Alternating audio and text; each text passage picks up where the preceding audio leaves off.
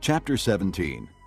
In the 12th year of Ahaz, king of Judah, Hoshea, son of Elah, became king of Israel in Samaria, and he reigned 9 years.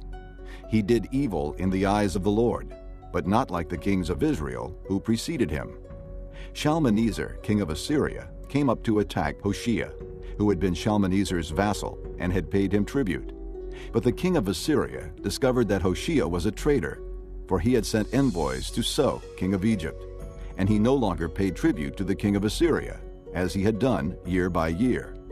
Therefore Shalmaneser seized him and put him in prison.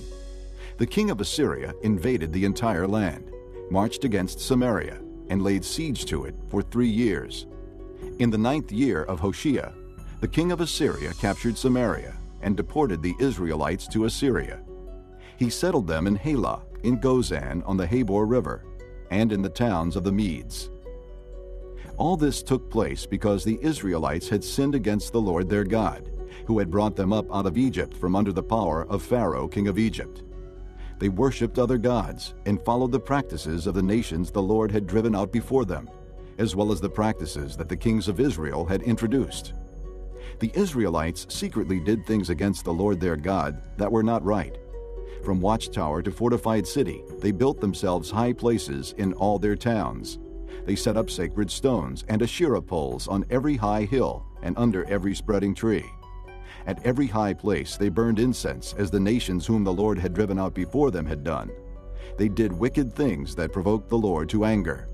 They worshipped idols, though the Lord had said, "You shall not do this." The Lord warned Israel and Judah through all his prophets and seers.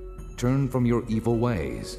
Observe my commands and decrees in accordance with the entire law that I commanded your fathers to obey, and that I delivered to you through my servants the prophets. But they would not listen, and were as stiff-necked as their fathers, who did not trust in the Lord their God.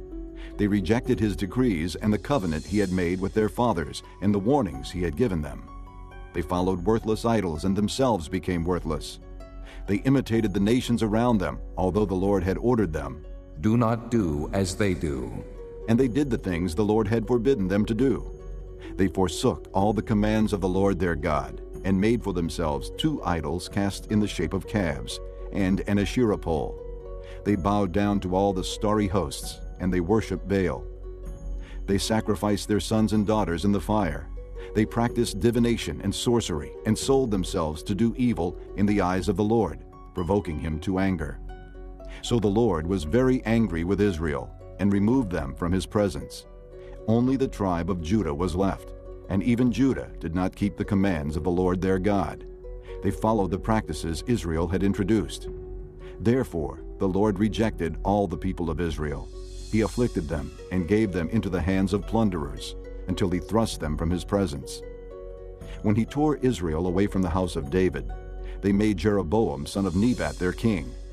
Jeroboam enticed Israel away from following the Lord, and caused them to commit a great sin.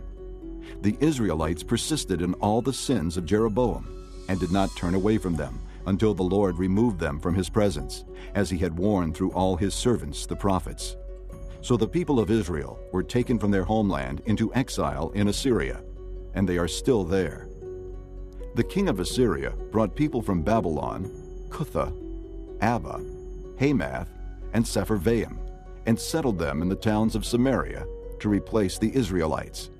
They took over Samaria and lived in its towns.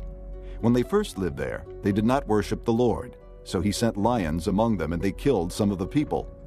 It was reported to the king of Assyria, "The people you deported and resettled in the towns of Samaria do not know what the God of that country requires.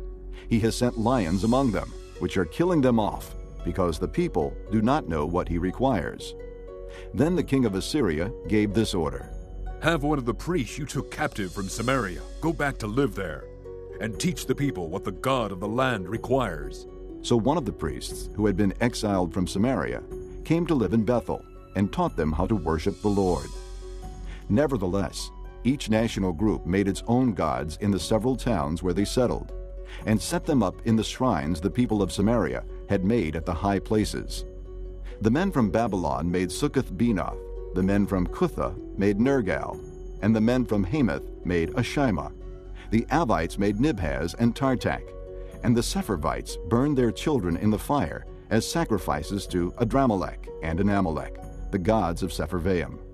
They worshipped the Lord, but they also appointed all sorts of their own people to officiate for them as priests in the shrines at the high places. They worshipped the Lord, but they also served their own gods in accordance with the customs of the nations from which they had been brought. To this day they persist in their former practices. They neither worship the Lord nor adhere to the decrees and ordinances, the laws and commands that the Lord gave the descendants of Jacob, whom he named Israel. When the Lord made a covenant with the Israelites, he commanded them, "Do not worship any other gods or bow down to them, serve them, or sacrifice to them. But the Lord, who brought you up out of Egypt with mighty power and outstretched arm, is the one you must worship. To him you shall bow down, and to him offer sacrifices. You must always be careful to keep the decrees and ordinances, the laws and commands he wrote for you. Do not worship other gods. Do not forget the covenant I have made with you, and do not worship other gods. Rather, worship the Lord your God. It is he who will deliver you from the hand of all your enemies." They would not listen, however, but persisted in their former practices.